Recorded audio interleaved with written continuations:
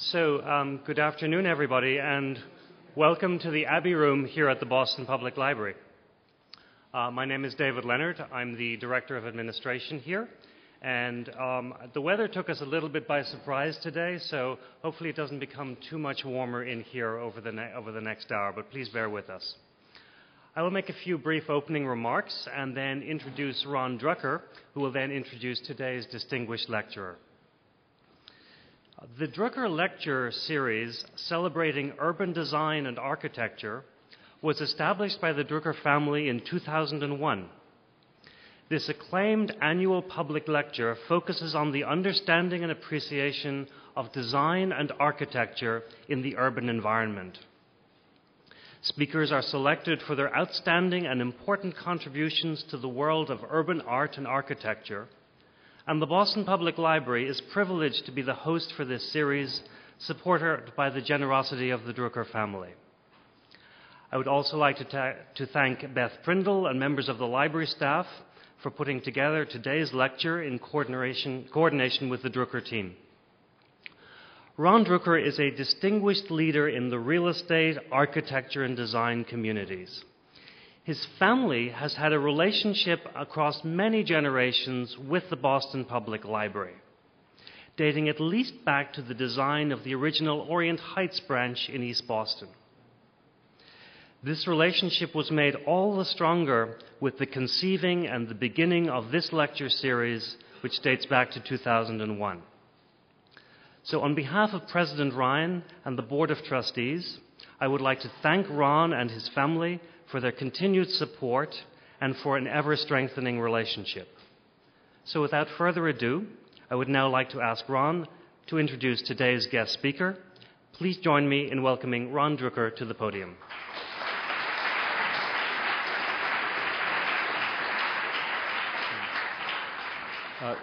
Thanks, David. And Amy couldn't be here, but Beth is here, so I want to thank Amy, Beth, David, and the whole staff of the BPL for organizing this. The concept of endowing this lecture series really came from wanting to celebrate 100 years of development activity of my family in the city, and that was started in 2001, from 1901. And the real goal was to expose to the public, through the Boston Public Library, world-class designers and architects. And the name of the program is the lecture series in architecture and design. So from time to time, we've also had, no one has come, but we've had conversations with fashion designers and industrial designers and other people of renown. This year, we are really privileged to have Daniel Libeskind, who is a friend. As a former client, unfortunately, our building didn't get built on the Greenway through no fault of Daniel's. And one of the great privileges I had in working with Daniel is that I visited the Jewish Museum in Berlin, the Imperial War Museum in Manchester, and the Felix Nussbaum Museum in Osnabrück, Germany. All of them were a privilege, and they were, because it's a while ago, they were relatively early works. And Daniel, I don't know if you're going to show any of those works, but Daniel will be showing work that has gone far beyond that. Daniel was a musical prodigy who gave up music for architecture. His work is completely international today, and he has the ability to do many different product types, not just museums, not just concert halls, not just apartments, not just shopping centers, not just hotels, which I think is interesting because some designers are pigeonholed, whereas Daniel Libeskind certainly is not. He's also well recognized for doing something very significant for our country, which is doing the master planning for Ground Zero, which was a complicated, long, and emotional process for us all, but certainly Daniel was in the middle of it. And I would like to think current client, even though unrequited by us, not Daniel, unfulfilled. Daniel's a special designer, as I said last night when we had a dinner, who is willing to really listen to the client and design to the client's needs. And with that, I introduce Daniel Libeskind, and we're honored to have you.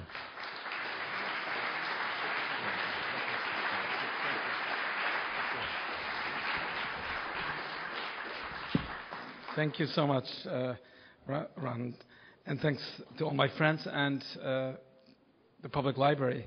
This is really an example of incredible architecture and the civic pride and the meaning that architecture has. I think it was Ted Cruz, famous Republican, just a few days ago said, it's a waste of time to study art history, which is astonishing because when you come here, there's so much to learn. And I entitled this lecture, The Language of Places, because places speak to us. You know, they're not unlike people. They have a heart, they have a soul. They sometimes whisper something to us, but they do speak to us. And every place where I have been privileged to be, one has to listen. Sometimes the voices are obscure, and yet they do speak to us about the future and about history. So let me share with you a few things that I wanted to say. First of all, the importance of the hand. Now, we live in a world of miracles, of technology, but I've always believed that everything does start with the hand. Now, of course, the hand is a symbol also for the mind, for ability to make something. And, you know, I started architecture not by building buildings. You know, for many years I drew, and I didn't have clients. And what is an architect to do who has no clients? He can only draw. But the drawing is not something hollow and not something ridiculous, because out of the structures of a drawing, and these are large series of drawings which are now in the Museum of Modern Art and other important museums, I created a kind of a connection to places which were to be and also were, through different modes of discourse that have to do with hands. I also created machines in different modes. This was a kind of medieval reading machine which I constructed, a memory machine, a homage to the great Renaissance mystics like Giordano Bruno and Campanella, the writing machine to Jonathan Swift and all the people I admired who created a kind of impetus for mechanisms. And so I went on, and I was able also to create scenography, costumes. Certainly Wagner is not an uncontroversial figure in my life, but to create something in the world of opera and to be able actually to direct an opera. I was asked to conduct this opera by the Deutsche Oper, but, you know, as Messiaen is a very complex composer. I would have to take at least 2 years to just study the score because it's in volumes and volumes. But outside of conducting, I really directed, did the scenography, the acting of Saint Francois d'Assise, a fantastic opera, by the way, inspired by Wagner, maybe even longer than a Wagnerian opera, but something really inspiring. He created even his own instruments. So, and later on, I got involved in exhibitions. This was a very complex exhibition, a Moscow-Berlin exhibition, which was the largest exhibition ever in Berlin. It was visited by more people than any other exhibition in 1995, when all the works of Soviet art and Nazi art were shown in Berlin, showing the end of the Cold War. And I created these extreme spaces within the Martin Gropiusbau, a historical building in Berlin, to show the fatality of dictatorships and also the kind of art which mirrored these ideologies in a very, very interesting. So again, exhibition, music, scenography, drawing, and beyond that, you know, making things. This was a large interactive work I did with students of business at the University of St. Gallen in Switzerland to create totemic understanding of a city, which the students were able to create through a program. And I also design. You know, it happens to be a tea set But many other things that I've been involved in recent years, because that's all part of architecture. Even chairs for the crystal at the Rabb Royal Ontario Museum in Toronto, and even objects like sculptures, the Garden of Love and Fire, where I created canals in the polderlands of Holland, and large monument in Wazoo in Japan, on the Sea of Japan, that climbs up and is kind of dedicated to poetry and Japanese culture. So, and beyond that, of course, it's very important to think of social ideas. This is not just for those who enjoy culture, but this is housing in Sri Lanka for the victims of the tsunami, very low-cost housing, which I created. And that's also part of my idea, architecture idea, that it is also a social, ethical mission to create for those who really need. So let me now come to a few ideas that I would say I'm obsessed with. Idea of memory. You know, without memory, we would not be human. This is what distinguishes human beings from any other animal. It's memory. It's the ability to understand that the past is a light onto the future. And I share with you my first project because, you know, like Dante in the Divine Comedy, he says, in the middle of my life, I entered the forest. And that's exactly what happened to me. I'd never built anything before this building. And that was probably even past the midpoint of my life. And you can see the Star of David, the Jewish Museum in Berlin. It was not called Jewish Museum when I started on it. It was supposed to be a Berlin museum with a small department, Abteilung, Jüdische Abteilung. But you know, being a child of survivors of the Holocaust and having been born and lived in Poland under communism and anti-Semitism, I understood that you could not create an Abteilung about Jewish culture.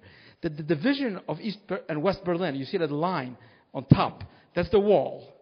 And I didn't care about the East-West division. I care about the fact that when it came to Jewish culture, it was about Europe, it was about Germany, about extermination, and about what would happen to the city. So even though I won the competition in 1989, before the wall fell down, went through many different changes of government, names of the museum, clients for the museum, ideas what to do with it, I'm glad to say that this museum was not only built, but became a frequently visited museum. And it's not a museum built for the Jews. The majority, 99% of the visitors are not Jewish. They come from Germany, they come from neighboring countries to learn the story of what happened to the city and to the world. What does it mean to exterminate a culture? What does it mean to have a life after that? What happens? Is there hope? And I think there is. You can see that the two buildings, the old Baroque building and the new building, have no obvious connections. I thought there is no connection. It's an international competition, anonymous, by the way.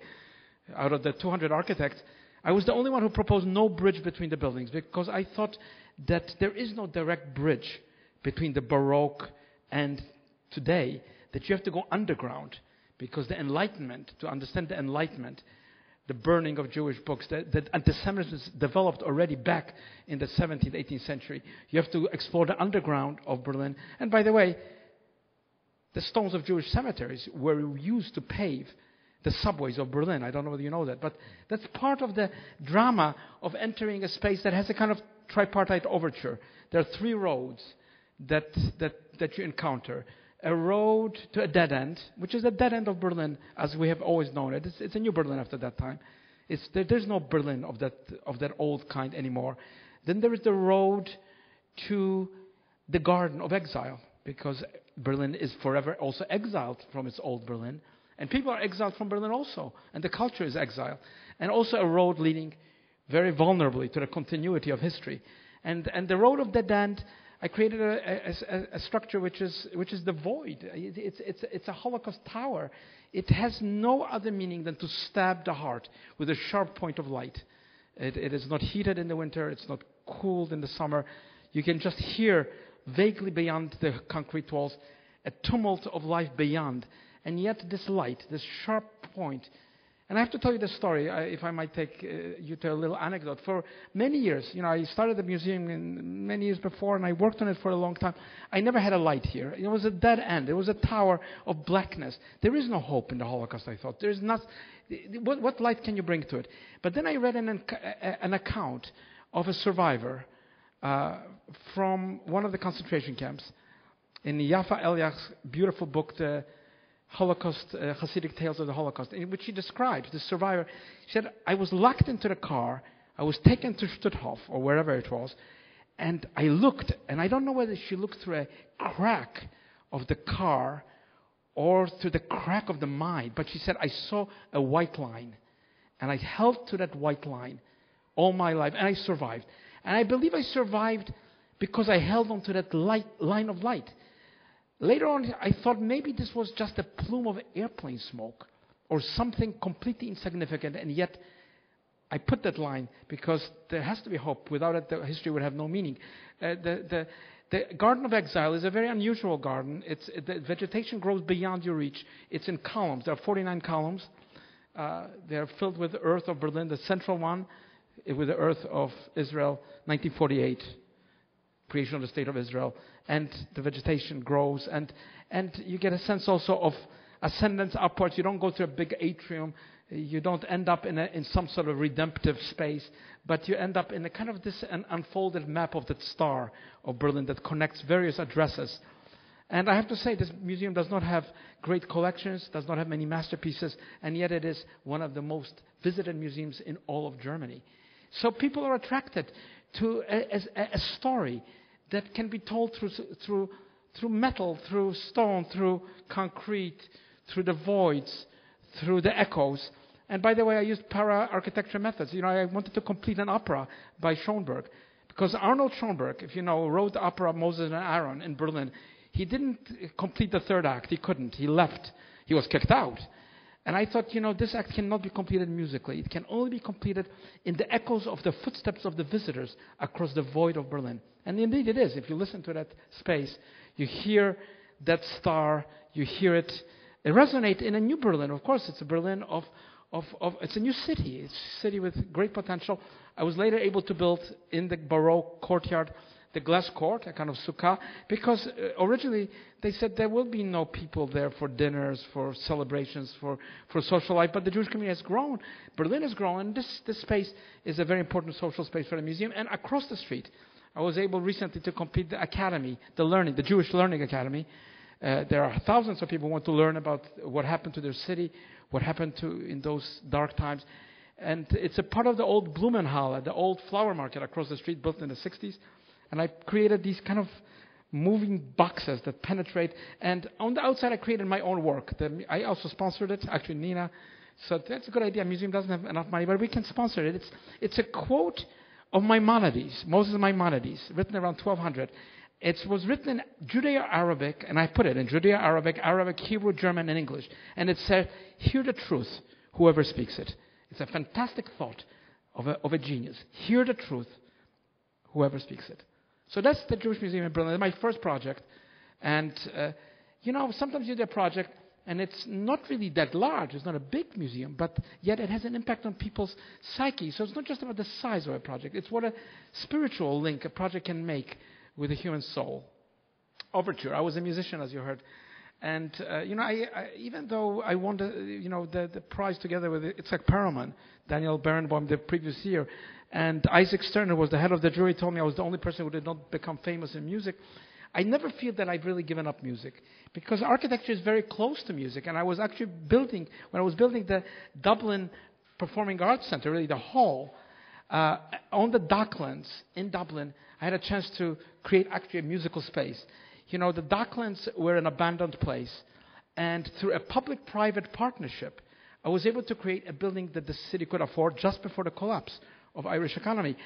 So these large office buildings, now occupied by Facebook and one of the largest law firms in Ireland, really were an impetus to create, and I created actually kind of works within the atriums. That's, by the way, the words of God that James Joyce wrote in Finnegan's Wake. There are 1,001 lettered words. He believed he derived from all languages into these lengthy, I thought it was interesting, upside down, mirrored in the offices. But anyway, this building really has renovated the ship canals. Very abandoned area.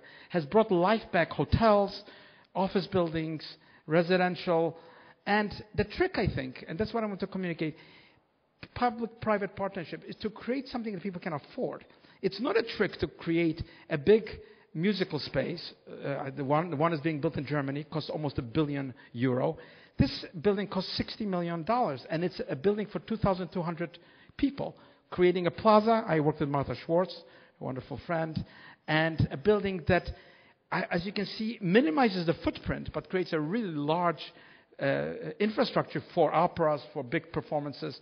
So again, by shrinking the footprint, but not devoting too much money to expensive materials like marble and chandeliers, creating a fantastic interior that, by the way, you can hear a person without a microphone from the center of that stage, and creating really a connectivity for citizens of this great city that loves music and poetry, and which is coming back through its economic distress. And this is really one of the great new centers of culture for the city. So again, the message here is that public-private partnerships work if architects are not interested just expanding the budgets, but can create something affordable. And this is now used every day of the year. It's programmed. It's very successful. And it's part of the music of that city. Now, urbane is a word also I think about, because urbanity is something we should always appreciate. Boston is such a beautiful city, and we are so lucky to live in beautiful cities. So I had a chance in a beautiful city, Düsseldorf, very sophisticated one in Germany. There was one site, as you can see on this plan, this curvilinear, two large blocks which I designed in a competition, less buildings on the park. You can see the Schauspielhaus, the monumental buildings, the 19th century buildings. The two sites, for historical reasons, were never built at the end of the Königsallee, the King's Street. And I won the competition. And what is it? It's for a office and a retail. How do you do that? How do you create something interesting, connect to the Coburg and to the park? You can see that there are very strict regulations where the buildings, the heights of buildings, where the buildings have to stand. And I created really, a new connection to city piazzas, creating large buildings. You can see these large cuts, which are still a little bit empty, but they're sculptural cuts which have a complex water system irrigation, where plants will grow at all times of the year. Different colors. You can see them here. They're really large scale. They are visible from inside of the offices, but also on the outside. And it's never been done before in a building where you have vegetation over several stories growing in different seasons. Kind of like works of art, but also adding to the sense of the beauty of nature in this. And I'm glad to say that Boston Consulting Group owns one of the buildings. And you can see that I tried to break the scale of these large, massive blocks to give it a human scale, a European, a urban scale. And I'm also very happy that the last project on which Steve Jobs worked was this Apple store in Düsseldorf. And it's a very beautiful store, which is part of this complex. The buildings have 3 upper stories, have a courtyard for the office buildings, completely enclosed courtyard with trees and with nature. The lower stories are some of the large mega stores of Düsseldorf and other stores. So again, the urban connection, the urbanity of a place, the beauty of architecture and the park, and a sense of also historical city moving forward with architecture that I think is exciting and has already become loved even in a city that is rather conservative. Expressive is a word architects don't like to use. And it's an embarrassing word, but I like the word expressive. Who doesn't like espresso? That's what expressive means. It means the essence of something. It's not the diluted coffee. It's the real thing. And I had a chance to work on a house for a couple in Connecticut to create a house for them. Now, this house stands in a beautiful field, Connecticut. It's a small house, not a very large house. As you can see, it's stainless steel, completely, a very special skin. The building glows with colors that are unpredictable. Sometimes it's light blue, like the sky.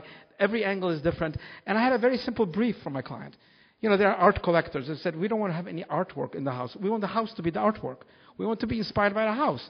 So that was my chance to create something really very spectacular on the outside. But on the inside, there is no metal, there's nothing. It's thick oak. It's not veneer. It's all wood. It's like a cave. And some of those shards of stainless steel come in, but internally, and I was able to design all the furniture and all the things in the kitchen and all the things are part of the intimacy of life of a couple. And that's what I love to do. I've always worked on large projects, but working with people intimately to satisfy their demands, their needs, their lifestyle, and to create something that is harmonious, that is also new, that isn't, a peaked roof house, and it's not a white house from Le Corbusier, it's not a black box or a white box. It's an expressive house, and it has the kind of, both cold and hot blood in it. It's cold blood on the outside, it's hot blooded inside. It's kind of like my clients. And the house has porches, right, that extend, and it's very ecological. You notice there's not a lot of glass in the house. It's just turned into various directions to take advantage of the light in the morning, in the winter, and brings, I think, pleasures. And the best thing that I can say for myself is that my clients have given us the key and said, when we are not there, you can actually be welcome still to use the house. I used it once. It's fantastic. Singular. That's a word which is used by Stephen Hawking in science, the singularity phenomena. But I mean singular, that individuality in high-density projects is very important. Because, we know we need high density. And Ronald has shown it and done it. But what do you do in Singapore, where is one of the highest density, highest cost per square meter of space? How do you accommodate thousands of units, apartments, without making it like a cookie-cutter project? And I'm very proud with this project on the old harbor also. You can see this kind of necklace of public spaces also created. On the right is the same client's project from some years before. You can see it really is cookie-cutter. On the left is something rather different. And I was able to create these doubly curved towers that really rise and are spectacular because every unit is in a different position in space. The lower level villas. And I have to say I was very proud. Singapore has many great architects from around the world. This was the most profitable project built in Singapore. And that's good for a client because you want to make projects profitable. You don't want projects to just be projects that are nice in architecture magazines. And people liked it because it gave, even though it is dense, I saved a lot of space for greenery. There was a lot of space for amenities and also for clubhouses, cafes, places on the boardwalk, which others who are not as lucky to live there can enjoy. And really it is. My client, Keppel Corp, was very, very much, taking a huge kind of a gamble risk, doing something that has never been done in Singapore. But they benefited because they saved so much nature. And in this small country, nature is precious. So there's a lot of land. And up in those towers, you have growing elements right in these doubly curved towers. And when you're up there with the greenery, there is that sense of really being in a fantastic space, in a fantastic city. The bridges, by the way, are amenities. They have green, they have trees, there are public activities between the buildings. There are 6 towers and about 12 other buildings down below.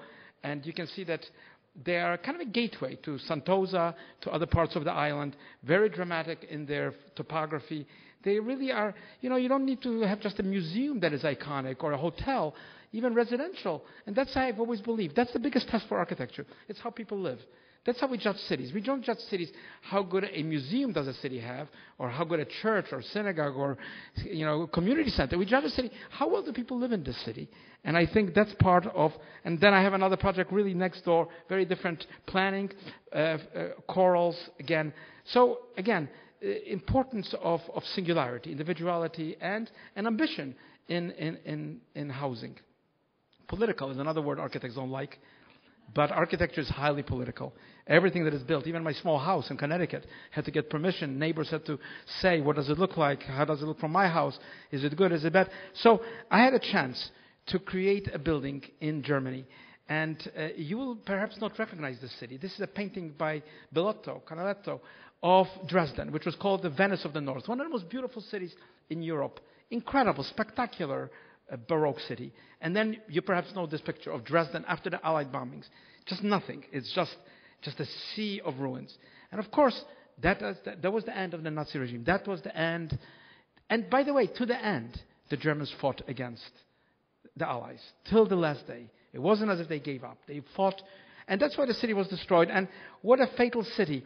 And then I read Victor Klemperer. Please read his 2 volumes. He was a German, first of all, a Jew also, an intellectual, a professor of linguistics, of German linguistics, who wrote his memoirs with his...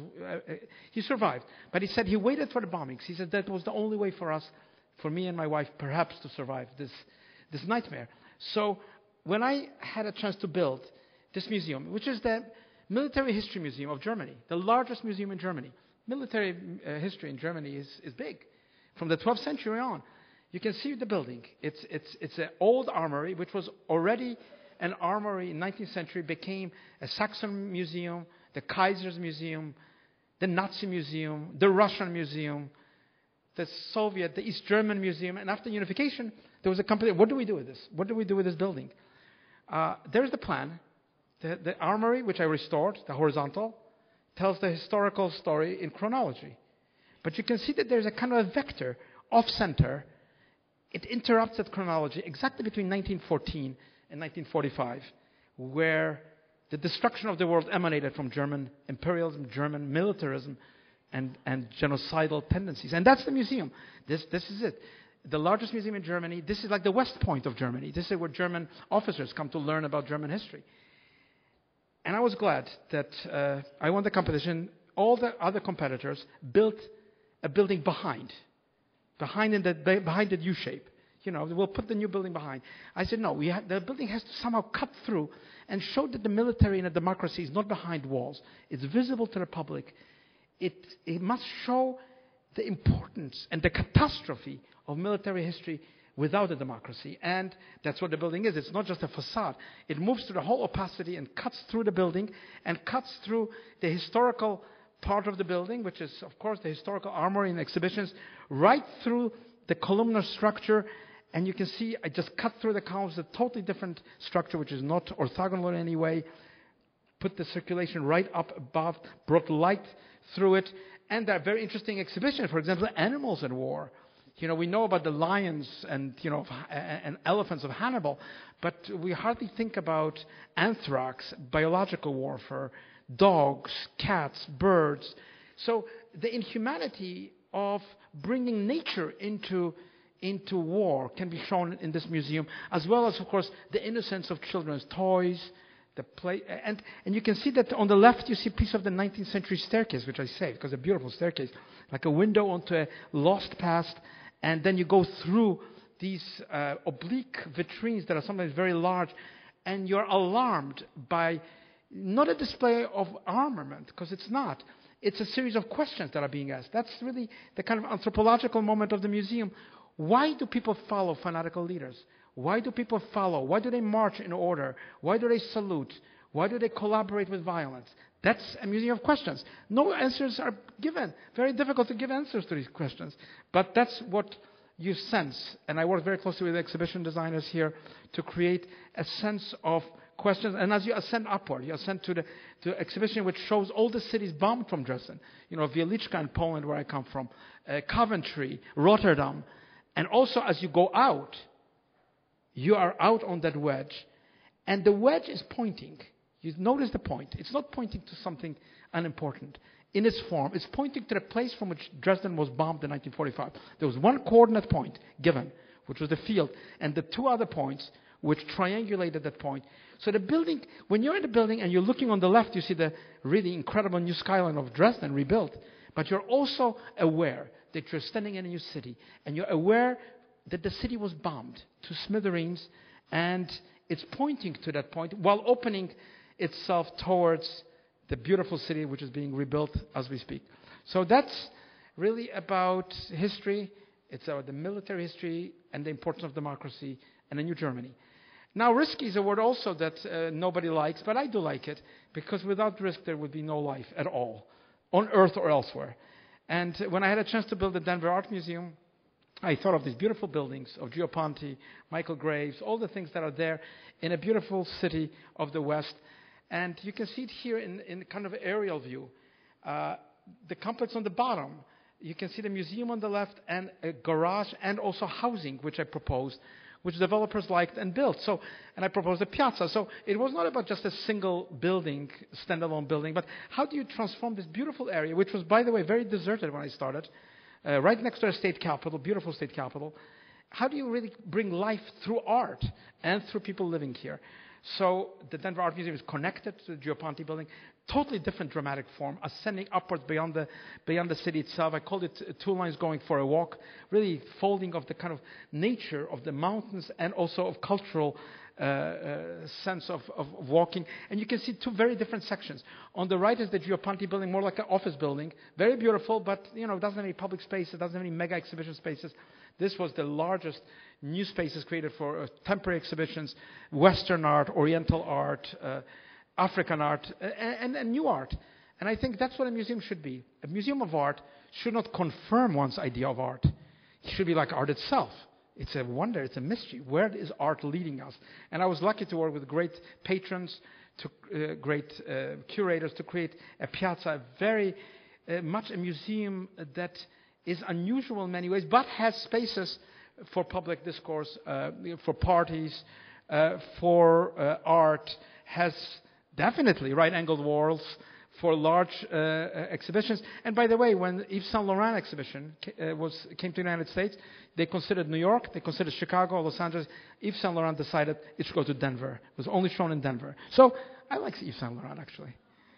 And there are walls of projection, made site-specific art created for these spaces by great artists, and the ever-elusive dark point that points you beyond the Rocky Mountains into the future, and circulation spaces that bring also the drama.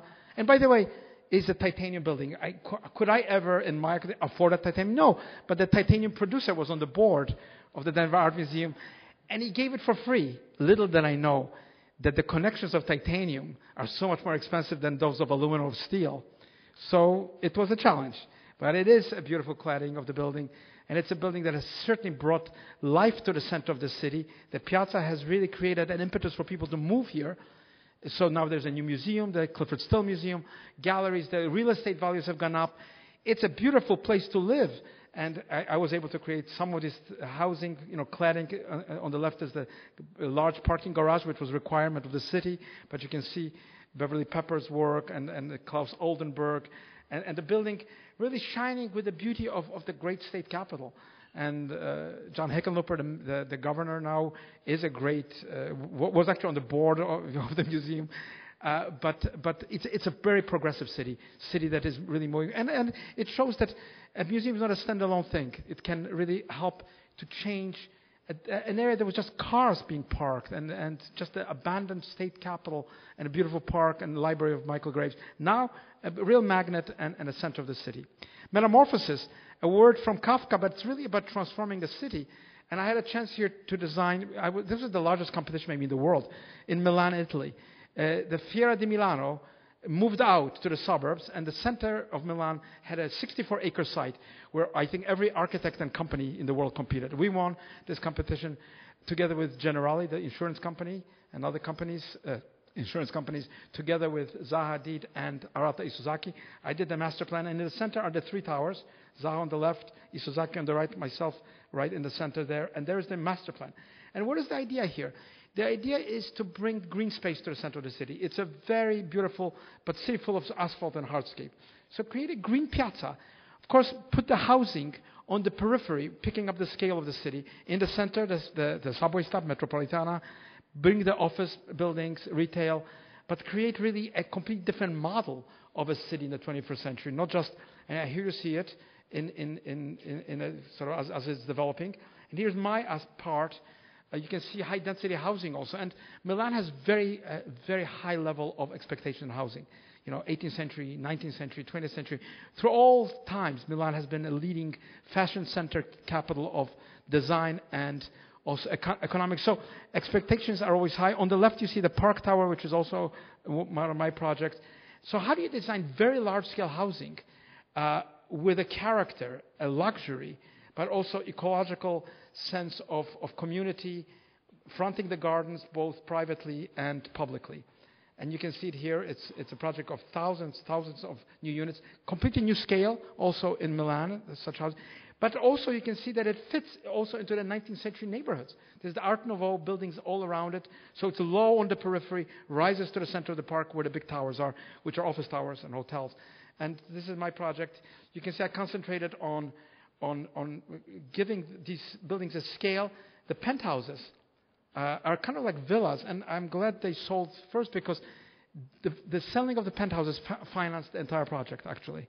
So that's really also a strategy, how to create green spaces, how to bring the car without having this dark underground parking. You can see the cars right on the right. You can sort of reach your core. And, there are beautiful lobbies. I was able to design chairs and things like that. And create also sunscreening, so orient the buildings in a sustainable way. I think sustainability is really about the materials you use, sustainability, new technologies, and also giving a sense of new light and space to the buildings. So these buildings have just opened. They're just beginning to be bought and rented. But I think it's a completely new idea for a historical city. And it shows that with the Park Tower, other projects, the city is moving forward. My office tower, which is just starting construction, will also contribute to that central piazza, which will be a really important piazza in Milan. So again, even historical cities have to compete.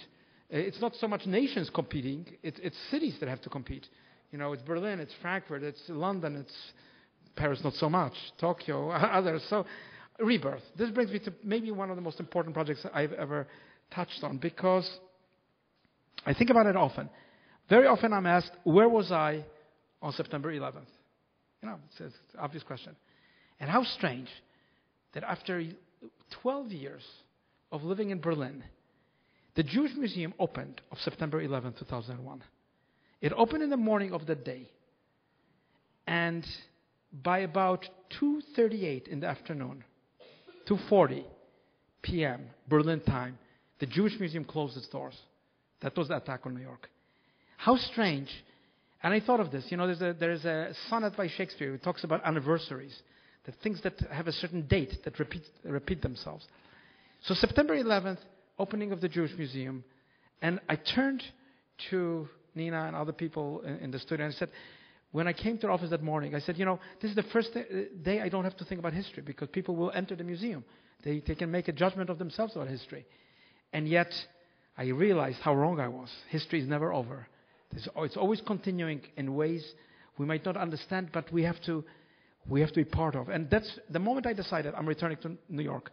And I didn't say I'm returning to Manhattan or the Bronx. I said I'm going to Lower Manhattan. I had no idea what I was saying. But it was strange that I wound up there, because I won the competition with the idea of how to rebuild ground zero. And I called it Memory Foundations, because it is using the memory of that day to create the foundations for an incredible 21st century New York. And here's my early sketches. You see the statue of the Torch of Liberty, which inspired me to move the buildings away from the center, but put them on the periphery, to create a large memorial in the center, to create about half of the space as public space, 16 acres. It's not a big space, but about 8 acres is public space. And to use the underground, to pay homage to the bedrock at which people perished. And I want to tell you, there were 7 finalists, all my colleagues and friends, famous architects. Everyone put buildings in the center, big buildings. 1 big building, 2 big buildings, mega structures. I said nothing should stand in the center. There should be an open place. It should be a place for people, a memorial place that you can see New York in a new perspective. And yet, of course, we need fantastic buildings and accommodate the 10 million square feet of density, infrastructure necessary, cultural facilities necessary, visitor center, and so on. On the left is my sketch. First, early sketch. On the right is one of the latest renderings of the project, and it's pretty close. Of course, it's a very difficult process, because you have so many different stakeholders. You've got the families of the victims. And that's where I started. I thought, who is my client? Of course, there's the governor of New York and governor of New Jersey who run the Port Authority, who leases the land to private investors and their architects. But what about the people, the mothers, daughters, sisters, brothers, uncles, of people who will forever be embedded and part of that site in New York? So how do you create a site which is balanced between memory, but a memory which should not shift New York into a pessimistic perspective, should, on the contrary, use that memory to reaffirm the values of America. So that's the Freedom Tower on the left, 1776. It's a symbolic height. I thought, you can make a building of any height, but make it 1776, because when people look in the sky, it's not that it was the highest building in 2012. It's that it will always stand for a date of the Declaration of Independence. And that date is unsurpassable, because it's the first document of human rights in the world. Nothing has beaten it. It's the first one. So yes, that's the sky of New York, the buildings by different architects, the memorial in the center, and my early models. Of course, there are changes. And you have to be able to work with others and compromise. Compromise is not a dirty word. That's why I'm a believer in democracy. You know, if somebody gave me an empty sign and said, just go and do it, I wouldn't be so happy. I like the fact that in democracy people are involved. You don't have to agree with everything they say, but the process has to be transparent. And so there is the site. There is and it's not only a site standing by itself. If you think about this site, how small it is, you think of the entire downtown of Denver could fit there. The entire downtown of Baltimore could fit there. That's how much density there is, how much infrastructure down below. So you have to think about it, not just of the small piece of Lower Manhattan, but what is in it. It's a city in itself. And what is particularly important, I show this diagram even to non-architects or non-planners, just a diagram. There are many levels below ground level. So the ground level is the easiest to see what is above. But we have 75 feet down to bedrock. And that's infrastructure. Path trains are running. Subways are running. Right from the first day, the path trains were running. You have to be able to construct everything with all this infrastructure. But I wanted one more thing. I wanted that the experience of the plaza, of the memorial, whatever it would be, and it's Michael Arad's beautiful Peter Walker's design, I wanted it to go all the way to bedrock. Now, that space wanted to be occupied by bus parking, by infrastructure. It's very expensive space. But I thought the least we could do to remember is to show that from the ground level and upwards, all the way to the foundations of the building, it's a sacred space, it's a special space. And indeed it is. That's the space where we saw that slurry wall. That we saw it during the attack, or right after the attack. And I have to tell you another little anecdote, because I was standing at One Liberty Plaza, just across the street, where the architects were meeting with Lower Manhattan Development Corporation and all the important engineers, on a sad November day. And it was raining, and somebody from the Port Authority said, does anyone here want to go down to the site? And no one said, everybody said, no, it's much better to see the site from here. Something drove me and Nina to say, I'd like to go down to the site. And I have to tell you, my life changed when we walked down that ramp. When you walk down that 75-foot ramp and you touch the bedrock and you are so deeply below New York and you suddenly realize what this attack was. It's not an attack that just murdered thousands of people. It's changed everything. You know, the way we see the world is different. The way we travel is different. The way we think of the future is different. So, and I touched this wall. I didn't even know what it was. And the engineer said, it's the slurry wall. You know, in all my years studying architecture, was not clear what it is. It's a huge dam. It's very thick. It's a dam. On the other side, on the left side, is the Hudson River. If this wall had collapsed, that's the foundation of ground zero, the entire subway system of New York would have been flooded. So I thought, this is the experience. This is where people perish. This is America. This is also where people should be. And that's indeed part of the design. It's now part of the September 11th Museum, which I had the good luck to walk through by Davis Brody Bond. It's a fantastic space. It's going to haunt and inspire us because it's a vast museum which is oriented by this slurry wall, where you understand where you are, where the things were. It's not an abstract virtual presentation. You're there in person, in the spirit. And the museum itself is fantastic. It tells the stories. It has some of the artifacts, the burnt out fire truck. But it also tells the story of human resilience, America, and fantastic people. You go through the visitor center where you have some of the remnants. And then, of course, you're at the memorial itself, which is quite spectacular because every name is etched. You can read it. And it was also my idea to bring the waterfalls from the very beginning. In my master plan, I said there should be waterfalls, and I was highly criticized by the Post and Daily News. They thought, how crazy to have Niagara Falls in the middle of New York. But it works to screen the busy streets of New York, to have an intimate experience, to bring nature back into New York, back to the experience of this memory, and to create something that is really for everyone. And it's a very visited site. Even though it's not yet part of the city structure, it is already visited by millions and millions of people. And the most inspiring, maybe you don't know this, there are 3 times the number of people living in Lower Manhattan today than when I started. It has become a magnet. There's schools opening. Families are moving in. It's not just Wall Street. It's a new, lively neighborhood, which is really the affirmation of life. And that's what it is about. I created also one more device, which was not in the program. It's called the Wedge of Light. I wanted to create a plaza which is marked from Broadway, because so many people will come from Broadway, between 8:46 a.m. when the first tower was struck and 10:28 when the second tower collapsed. And it's a plaza marked by the tower number 2 edge and the center of the PET terminal. It's a dramatic tribute in light, really, in the light of New York. And, of course, the building standing in the grid, but forming a torch-like figure. And you can see this is from our windows of our studio office, right? You know, I remember when we first came there was nothing. It was sad. And you could see life. And that's what it is. It's about affirmation of life over these events. Victory of life over these terrorists. That's the project. It's already more than this photograph. And I end here where I began. You know, I was an immigrant, as I said, from Poland to New York. And I was lucky enough to arrive by ship, one of the last immigration groups to come by ship, because later on it was cheaper to fly, by airplane. But coming by ship, being woken up early by my mother, my sister, were get up, you're going to see New York. And there's nothing to prepare you really for the vista of New York. If you see it from the sky, you kind of, okay. But if you arrive and you see truly, just like in the movies, I have to tell you, it's not a made-up sentimental story.